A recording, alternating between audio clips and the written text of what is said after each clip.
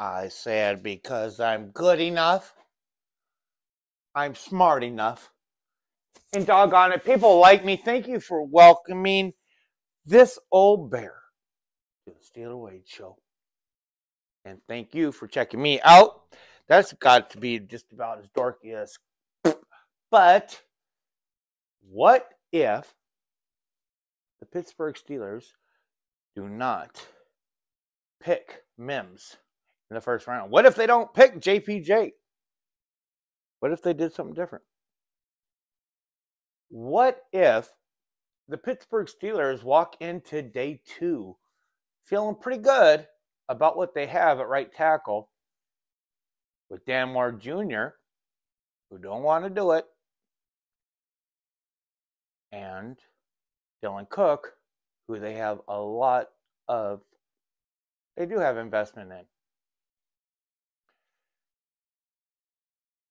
So I started thinking about what could be tackles that could fall into the third round. So I'm a little fanboy, and I started falling for a fella from Missouri, Javon Foster. He is a left tackle. I don't really care about the whole Broderick needs to play left, and I'm not liking him because I want him to play right. I don't care about, that's not me. Broderick is a better run blocker. I don't care any about that stuff. I just liked him as a tackle. So I started falling for the fella, right? He's a Michigander. Go Michigan.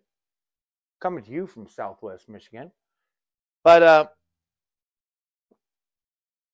one of the best things about these podcasts, the things that about the great podcasts is that they like inspire you to have your own thought. And I wish I can do that. I do my 3/4 best job at giving you a grin, you know? I think it was Tuesday, Wednesday. I got home, or I was on my way home, and somehow I got on X at an odd time. Follow me on X, SteelerWadeShow. And I ended up seeing a post by Zachary Smith. He's one of the hosts of the Afternoon Drive. And he was basically putting out a post asking fans to put out questions that they would have, giving talking points. And I knew I was too late because it was like 3:20, 3 o'clock. I don't know. That was probably what it was. I got off my car, got out of work on whatever it was, got into my car. It was like 3:30, way too late because I know they do their deal at 5. Stop. I put in this deal. Hey, what do you guys feel about Javon Foster in the third round? You know, what's his value? What do you have any value on him, right? I knew it was too late to get onto the show, but I didn't think about it. I like him, so I just put it out there. I've never been able to ask questions really to the show, like it just didn't. And sure as shit, those guys, it's made by stinking night. Because on Friday, I couldn't believe it. And I'm just saying, when you admire things or just whatever, dude. They ended up answering my question on the thing, right? And they talked about, they brought it up. Hey, Steeler Wade asks about this Javon Foster, you know, about third round. Sure shit, fucking Alan Saunders just went. And I was like, oh, like all the other fans in the comments, oh, it hurts. A little bit, but poquito. But basically he went after, he's like, hey, I'm looking third round. I'm talking about a guy named Rodger Rosengarten, who I am going to talk about because I think the best podcasts out there inspire us to,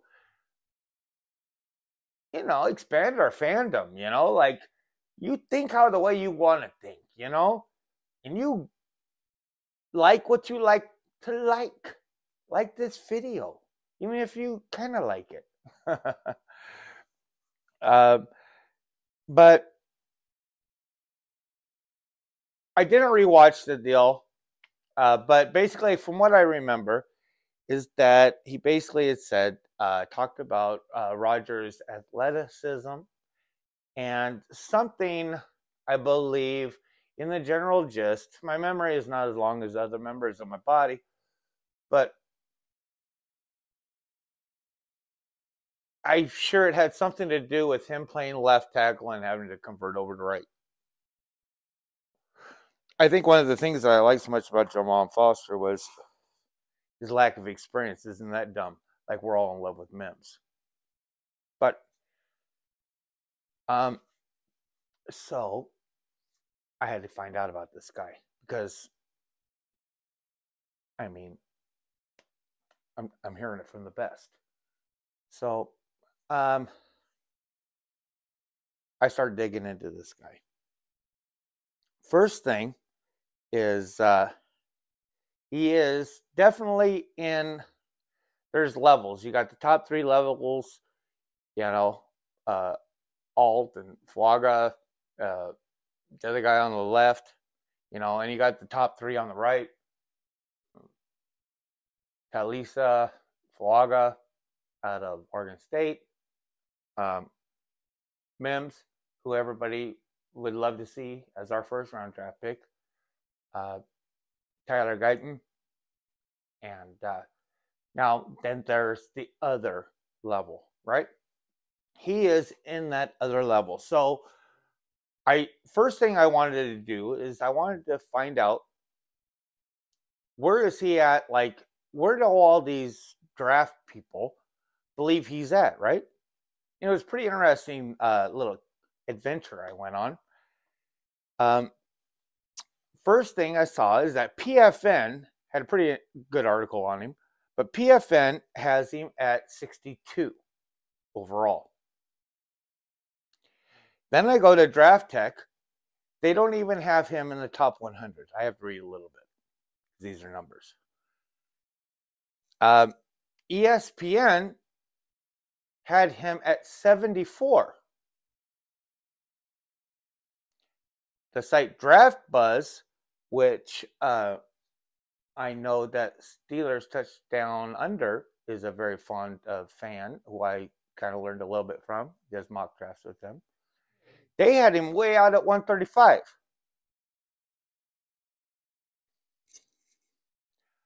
I said that I would never mention PFF on my site, but here I am. PFF had him way out at 145. So I'm wondering. And then I get it down a little bit. Mel Kiper picks Roger Rosengarten at 31, going to the San Francisco 49ers in the first round. And I'm thinking, because Mel, I'm like, you smell what I'm stepping in here? This is one of the classic, they did good at their combine. Their stock is rising. Like, you're supposed to put value into the combine. It doesn't work. That's backwards. So so that's the way I went into this, thinking about this guy. Like, he is in the basket of that Xavier Worthy, because that speed. They're putting him, like, people weren't even hardly barely talking about him like early 4th or something, you know what I mean? Or late 3rd. They were talking about like that, a month ago, Fisk, from Western Michigan, go Broncos, where Splain was from. He tested really well, and I don't think he's all that impressive of a guy. I mean, that's cool, but I mean, he's getting like a whole 40 position jump, 20 position jump. It's like, he didn't, I don't think people really thought, like, NFL people thought that he was that good. He's good, but I mean, it's not like put it out on highlights, and people like Mel Kiper will put somebody like Rodger Rosengarten at pick 31 for the San Francisco in the first round. Completely different, but he is very unique. The thing about it is with him is that it's his pass blocking.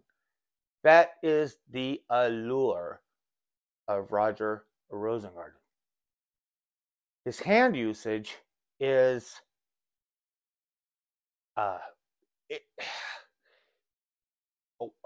you have to just, I'm going to put some links down in there, and it is neat.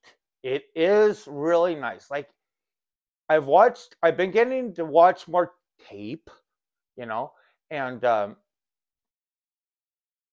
he was the first offensive player who I noticed the most of that he had, like you always hear about with commentators, podcasts, they talk about these counter moves, right?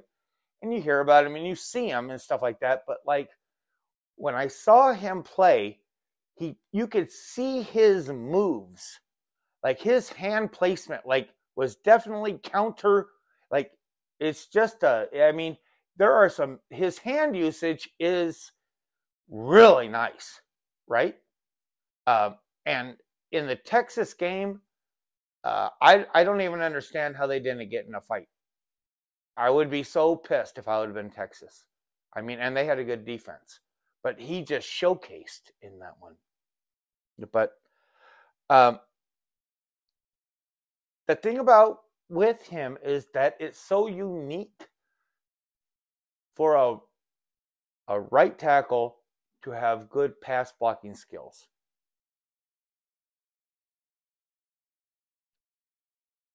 Maybe he was the best pass protector, better than Troy on the left, But it's a very unique situation, to be as a right tackle. And I think that's going to have to be definitely scrutinized. It'll either be picked too early or too late, by teams. That's why I'm looking at it. I did end up watching, I watched 2 half games and 2 full games. I watched a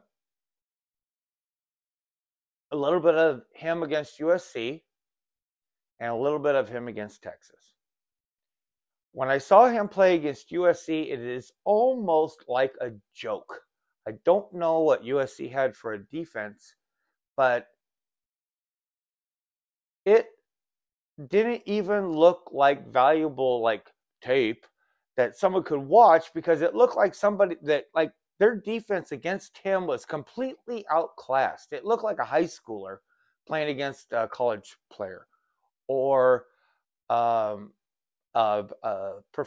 college player playing against a professional. It was just he looked like he was just putting them down, and it was he was great. He made them look silly. He did make them look silly. So I don't know if that was just a low quality USC defense, but they looked awful. When I watched them play Texas, now when they played Texas, they had a fun defense to watch. They really did. And he put on a show. In that game, his hand usage was just better than the next guy's. He won. He won, and then he won, and then he won. In the thickest of things, he won. If you were going to sell this guy, you would want to have him watch the Texas tape. It was neat because Texas was good. The thing about what Texas was, they were bigger guys, it seemed like. And then I watched 2 more games, and these games, I watched the Oregon game and I watched the Michigan game. And I watched both of those, I watched the whole game, okay? This is where me as a fan, I'm getting to appreciate more of an understanding about quality of competition. Because when I saw them play Oregon, that is where I saw him have his equal, if that's making any kind of a sense. I don't know what Oregon's defense was about, but that was his equal. Whatever was coming at him, because Penix was in a hurry. He did his job against one of the best teams out there. But Penix was in a hurry. I will say a side note, I feel sorry for any football team that signs Penix. I would never want to sign him, and I can see why people like that wide receiver, Rome. I mean, because he bailed out Penix a lot. But that's a side note. The thing about it is like I said earlier, his pass blocking is what is going to be intriguing to teams. It's not his run blocking. And he's fast. And in the Oregon game was, over all 4 games, this guy can pull, right? Now, we might be venturing away with that with the new offense under Arthur Smith, but he's athletic enough to pull, right? And he does different things. And he hits on 60 to 75% of them. Sometimes even they're too fast, that zone offense, that zone blocking with the run offense, he can get up into the linebackers, but it seems like it's useless. They had that other guy, Troy, so they just did not run that much to the right. And the Oregon game was by far the most where I noticed of all 4 games. It just seems like this guy is just, he'd be up there blocking a linebacker a lot, where the play is just way far away. They just didn't run that way. Maybe that's because he's left-handed. I don't know, the quarterback. Maybe that's their scheme. But he's fast enough on the pulls, and he gets out there plenty of time, but it's for no reason. It was a very strange game. I'm going to put the link down in there, and you judge for yourself. And then I watched him play Michigan. And this is where him against the defensive scheme, defensive players against Michigan, he lost. Okay? So this is the best against the best. And so you can take that for what it is. He was going against the national champion Michigan Wolverines, #1, better know that, and going against Chris Jenkins. So when I saw that, that's when I got to the point where I was thinking, well, he's very exciting. Some of the times with his hand usage, it almost looks like he swings on the guy. I only really seen him down a couple times. That was in the Oregon game. One time just got beat down, and then the second time he overextended, and now I'm starting to understand. I can see this shit with the overextending and how they get pinched 1 out of 18 plays, and I get it now more. So, as far as we are right there at that 98th pick or whatever we ended up receiving for Kenny fucking Pickett.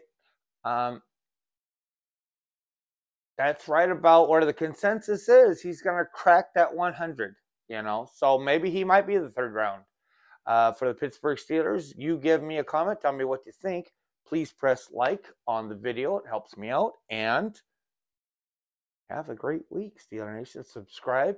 Please, I really do appreciate all your shares. AMF.